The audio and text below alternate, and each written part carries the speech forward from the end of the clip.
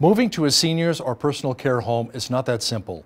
Adding to the anxiety is the separation from loving pets that have been part of our lives for years. As Naveen Day reports, St. John Ambulance provides a dose of puppy love to those who need it the most. For many of us, stress relief comes in the form of 4 paws, lots of fur, and puddles of drool. The Therapy Dog Program, a service of St. John Ambulance, improves the lives of those who need comfort and companionship. Community Service Coordinator for the program, Nicole Bosch, says the dog visits offer many benefits that improve the quality of lives. We visit a lot of senior homes, and a lot of seniors may have always had a pet, and they miss that companionship and interaction, and really enjoy having a chance to visit with our volunteer owners and the dogs. And you can see a lot of people's faces brighten up as soon as they see the dogs.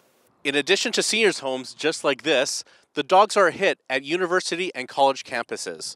One popular guest is Catherine Champagne's pug named Doug.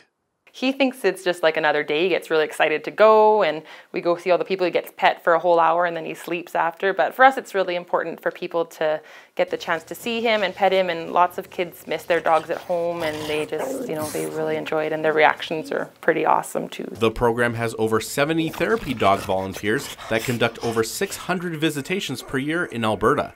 For Bridge City News, I'm Naveen Day.